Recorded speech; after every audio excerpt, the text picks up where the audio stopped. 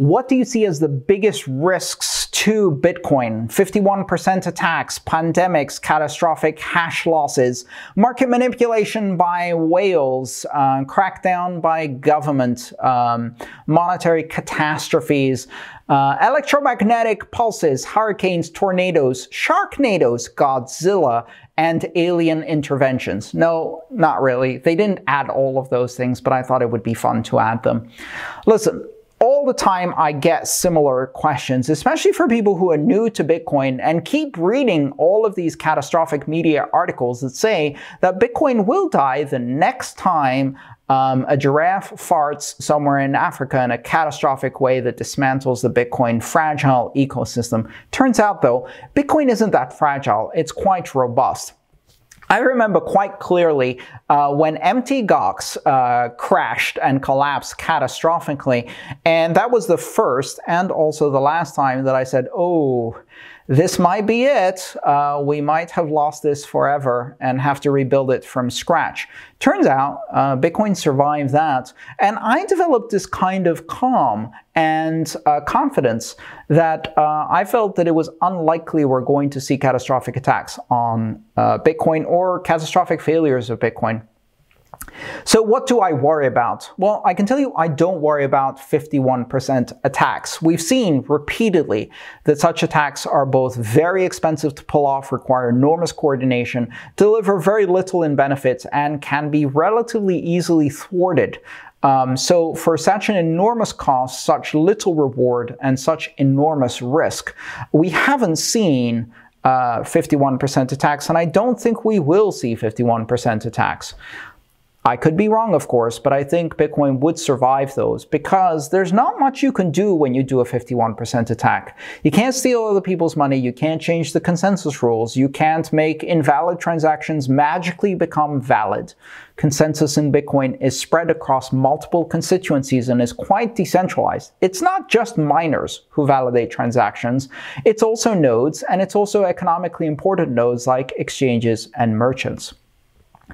An electric failure would certainly damage Bitcoin, but it would damage the existing banking and financial system much, much more severely and cripple the ability for international finance to continue. In fact, I would predict that if we did have a massive electric failure or natural disaster that damaged infrastructure such as the internet or the electric grid, Bitcoin would be one of the first things to come back. And the reason for that is because not only is Bitcoin a self-funding system, but also because of the decentralization of users, node operators, and miners who would have many, many incentives to rebuild local infrastructure in a very decentralized way. Remember, Bitcoin doesn't need the internet in order to exchange transactions and blocks. It simply needs a communication medium. We've already seen commercial satellite channels being used for that, which of course have redundant power and great resilience against things that might hit the Earth. These types of systems would still be available, and with a simple satellite dish that you can get for TV, you can get transactions and blocks from a satellite.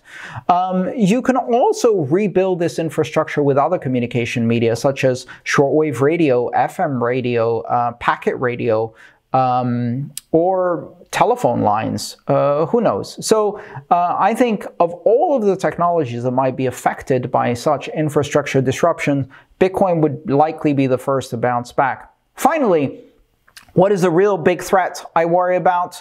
I am worried about concerted attacks against mining equipment, for example, through a virus or a worm. But again, I think these are survivable and would result in quick fixes that would be fixed. I am worried about political attacks, especially sneaky political attacks like changing the tax status of cryptocurrencies in order to drive it underground. And I do think that such attacks could alienate a big chunk of the middle class and speculative investors who will not take the risk to oppose government in order to use Bitcoin. But For better or worse, more than half of the human population lives under totalitarian, dictatorial, or authoritarian regimes. And in those places, well, opposing the government is really a matter of life or death. And so being able to use Bitcoin by breaking a law is probably the least law that people will break. And you know, in places like that, the incentives are totally different. So, in summary, over my 10 years almost of being involved with Bitcoin, well, 8.5 years, I have gradually developed more and more resilience to the fear that this is about to go away, and more confidence in the robustness, security, and reliability resilience. Now, I'm not talking about the price.